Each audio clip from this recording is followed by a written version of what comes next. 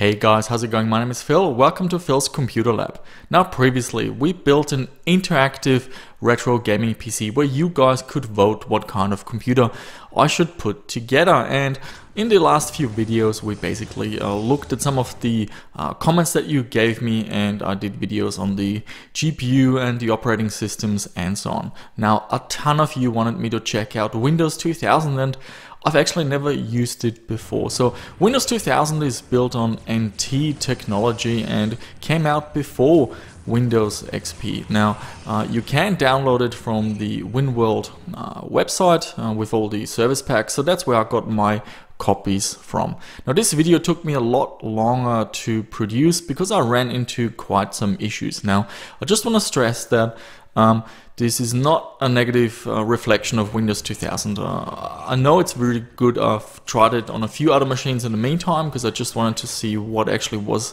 going on. So this is really, well, sometimes things don't work well, and this video is basically what this is about. So it's not to diminish Windows 2000, it's basically a story of what happened with this computer. Sometimes certain hardware and software configurations and drivers just don't want to play ball.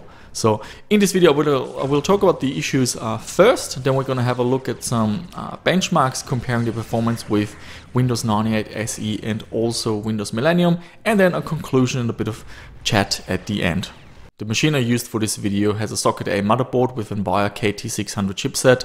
We've got an Athlon 1 GHz CPU, 2 gigs of DDR memory, a PowerVR Cairo 2 GPU, a Promise SATA controller, a 120 gig SSD, and a Sound Blaster Audio G2 ZS.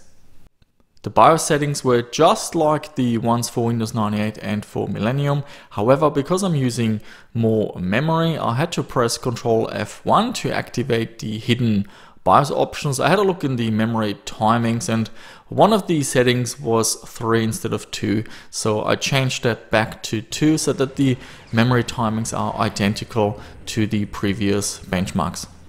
When installing Windows 2000, what stood out is that the installation screens at the beginning of the setup procedure are pretty much identical to Windows XP. So you can definitely see the DNA shining through and how it continued on towards Windows XP. Unlike in Windows 98 or Millennium, you can't install Windows in IDE mode if you have a SATA controller. So you need to press F6 at the startup and have a storage driver on a floppy disk. Now, that wasn't a problem at all. However, I ran into some data corruption issues. For whatever reason, the installation would go through, but at some point I would get a blue screen and an error message, and eventually I tracked it down to the SATA controller. It seems that the Promise SATA 150 controller, the Windows 2000 drivers, or maybe the drivers I had, although those are the latest ones, they just didn't want to play ball. I ran the installation disk under a virtual machine just to make sure that the media is okay, but that was fine.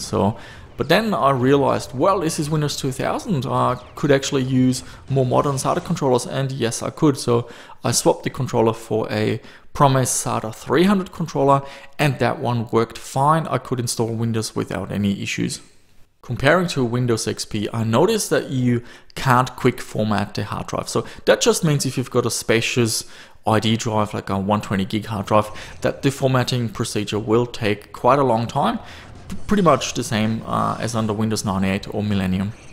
All the drivers I've used are also identical to the ones I used under Windows 98 and Millennium. So all the VIA driver packages, they're all universal. They go from 98 to Windows XP. The only driver that was different was for the GPU.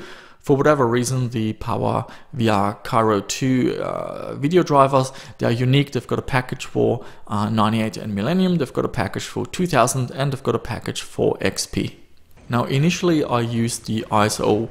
With the Windows 2000 vanilla version, I tried to install the USB 2 driver and it told me I needed Service Pack 4. So I started again and using the Service Pack 4 ISO. Now I found that really interesting because 98 and Millennium, they don't care. You can install USB 2 with the vanilla version. You don't need any service pack. So I'm not quite sure why that requirement is. And I believe Windows XP has a similar requirement, but it's only Service Pack 1 as far as I know. In terms of Windows tweaks, all I did was set the power profile to be always on, and I also went into the PowerVR driver and disabled VSync.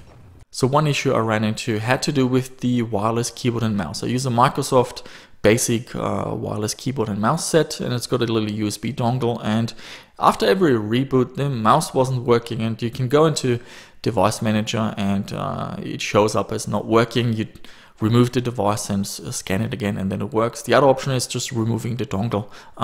Weird issue, never had an issue with this keyboard, so it's just one of those things that certain pieces of hardware just don't play ball. The next issue I ran into was software. 3D Mark 99 Max wouldn't launch. There's an error about the wrong DirectX version. Apparently that's a common thing on the internet. There is probably a workaround, but I ran out of time and I just had to move on.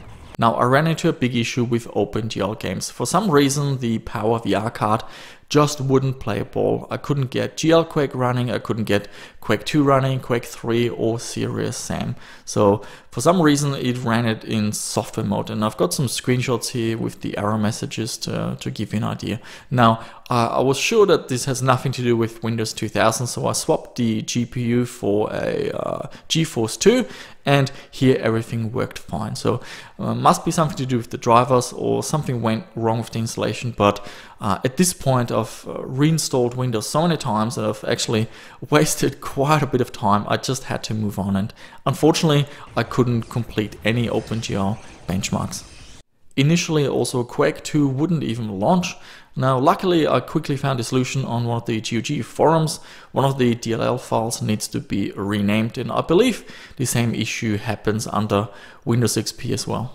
I also tried some GOG installers because Windows 2000 is closer to XP and they will actually run just fine. However, I noticed that some of the programs don't show the user interfaces, so some of the buttons are missing. But at least you can install the GOG games, so that's good news. That means you can install a lot more games than under 98 or Millennium.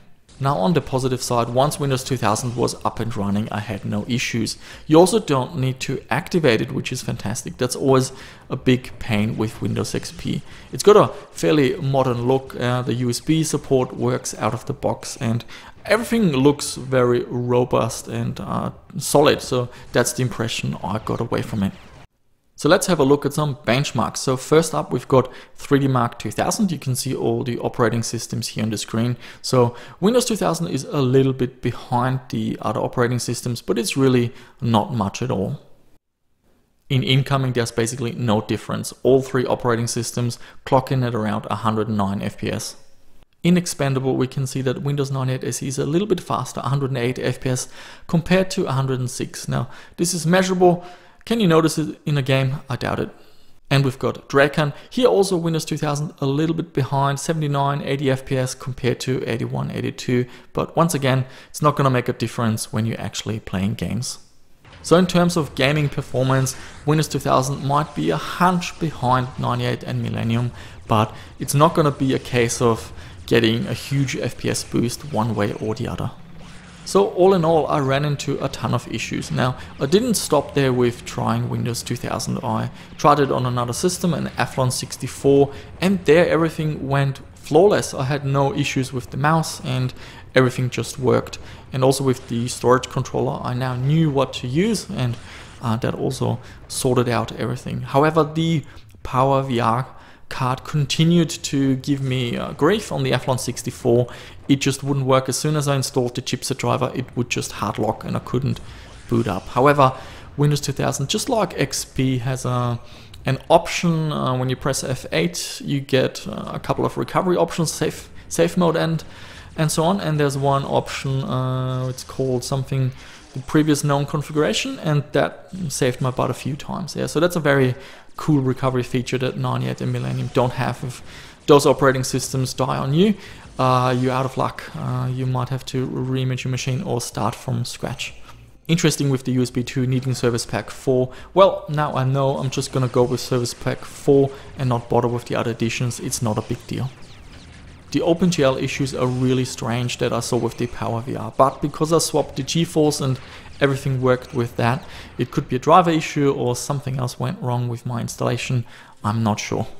So there you have it, guys. This video took me a lot longer to produce, but it's also interesting because that's what retro PC computing is all about. And I hear stories all the time when you build a machine that I built on the channel and you run into a lot more issues than I have, and that's just how it is. Sometimes certain combinations of hardware, drivers and so on can cause issues. It could be something as simple as a wonky RAM stick, or even your IDE ribbon cables having a little glitch in the wiring. You know, I've seen it all. So I wouldn't stress too much. I'm confident on Windows 2000 is really good, and on the Athlon 64 it worked flawless. So I will definitely revisit that topic at a later stage, looking at things like service pack performance.